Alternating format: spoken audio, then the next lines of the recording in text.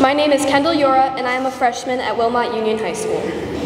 Our first speaker grew up in Kenosha and attended Bradford High School.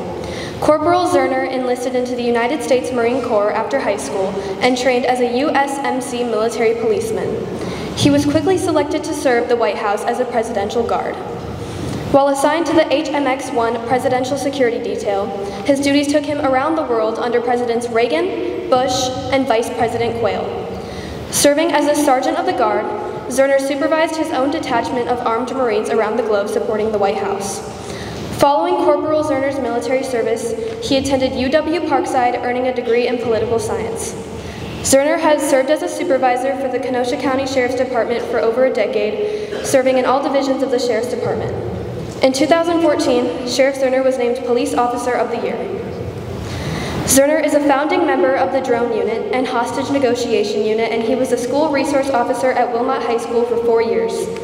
Sheriff Zoerner is a police science instructor and concealed carry course instructor at Gateway Technical College and a certified rifle and pistol instructor, Marine rifle and pistol expert, and both a Glock and AR-15 armorer. Zoerner is a Northwestern University Police Supervisor Academy graduate and an FBI Executive Leadership Training graduate. Sheriff Zoerner is a member of the Opioid Task Force and serves on the Kenosha County's Chapter 51 Committee for Mental Health, as well as on the Board of Directors for Women and Children's Horizons.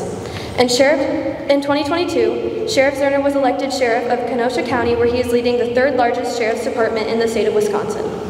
Zoerner is currently serving as a board member for the Kenosha Harbor Market and is a member of Post 81 American Legion. Sheriff Zoerner lives in Pleasant Prairie with his wife Amy of 23 years and 4 sons.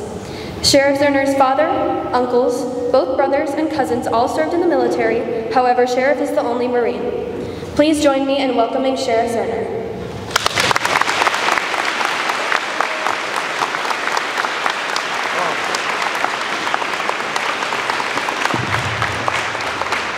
Give me a second while I figure out the mechanics of this.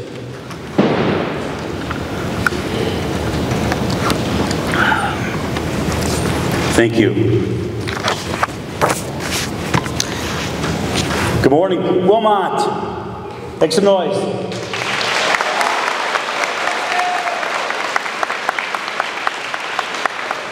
Last time I stood on this stage, I was a school resource officer here. That was a good day. I think the staff was a little nervous with what I was going to say.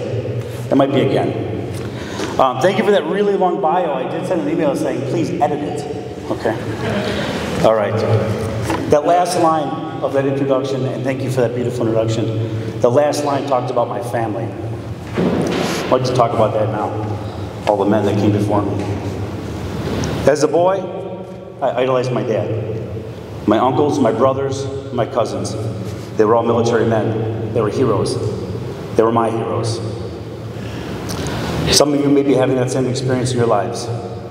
As you can imagine, I've given plenty of presentations before, including here. I took over some classrooms. Teachers, I'm sorry. Sometimes I felt like I needed to run my mouth. None of these presentations have ever been the same. Every audience is unique, and you are all very unique. We're here to show our reverence for our veterans, but simultaneously I want to explain how important the staff and the students are.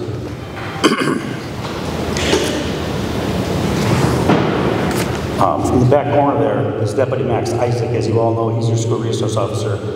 Max Isaac has distinguished himself. Give it up for that man. Has he done a great job or what?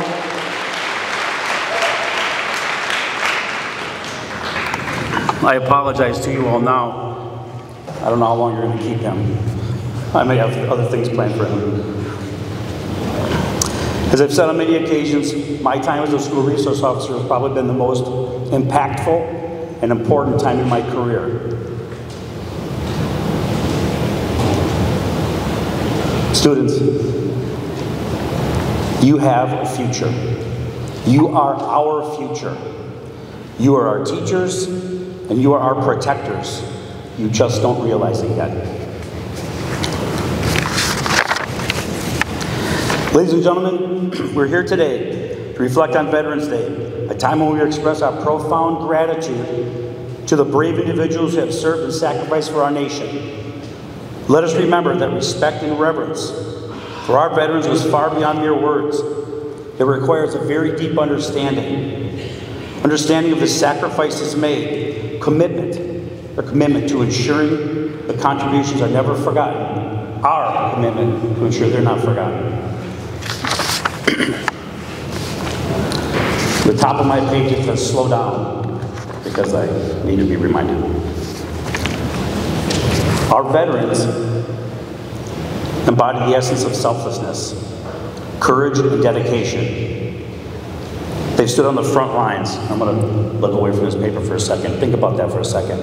Front lines, battlefields. What does that look like to you in your mind? It's a very real thing. If you haven't been there, movies, pop culture is about all you have to reflect on, to figure it out, unless you take the time to talk to a veteran. Think about what they've endured for us. I take this, it's a reminder that the liberties we enjoy come at a cost. It's an opportunity to express our gratitude not only through words, but through actions. We can demonstrate our commitment to upholding the values for which our veterans fought. These are my values, and I hope they are your values. As we go about our daily lives, let us carry the spirit of Veterans Day with us. Show respect to veterans, not just on this designated day, but every day. Take the time to listen to their stories. I did that this morning. There's a couple gentlemen in the room here. I won't say their names, but they're brothers. They both served in the Navy. I thought one of them was in the Marine Corps for a while, and I found out he was a Navy corpsman. Actually served on the same ship. I see them at coffee once in a while. And today, after a couple years of knowing them, I'm starting to hear some of those stories. That's what it takes. You won't hear the stories on the first visit. So I want to talk about their sacrifice. Please let me expand. We are a numbers-aware society. Principals, behind me, the administrators, there's a day every year, you've probably been told about it, you got to be in school. They have to have, everybody needs to be here because that day, the number of students that are in their classes designates how much money the school gets for the year. It's very important. We're numbers people. I was a mortgage broker. Numbers are important. I like numbers. I've stolen some of this material from Senator Johnson. So I have a number for you today. 1 million. Over 1 million American sons and daughters sacrificed. They paid the ultimate price defending our freedom, your freedom. They've given us this opportunity. They've given us this land. Over 1 million sons, daughters, brothers, and sisters gave their lives for us. What were they defending? What did they defend? They defended freedom. They gave us this gift, this essential ingredient that makes America the marvel that it is. They give us the ability to dream. This is where you come in, students. They give us the ability, the freedom, and the ability to aspire to what we can be, to be great. A lot of you are up there in these bleachers thinking about that. What am I going to do? You're not the only person. Everyone's trying to figure it out. What are you going to do with your lives? I'm asking you to consider a life of service, and if not, help anyone. Anything you can do, as they have for us. I'm going to wrap this up. Let Veterans Day serve as a reminder that respect and reverence for our veterans should be an integral part of our character. By understanding and acknowledging their sacrifices, we contribute to a culture of gratitude and honor. I want to be part of that culture. I hope you do too. As students, and I say that collectively because I'm still a student of my life and my people and my craft, let us carry this responsibility with pride. Ensure that the legacy of our veterans lives on in our hearts and our actions. I'm just asking this one thing. I'm going to give this microphone away. Earn it. Deserve it. Your staff here, your teachers, these veterans that sit before us are asking you to take care of this gift. Take care of one another. Thank you, veterans, for everything you've done. I appreciate you, and I didn't look at you much because I don't want to start crying. God bless you all, and God bless America, and thank you for that gift.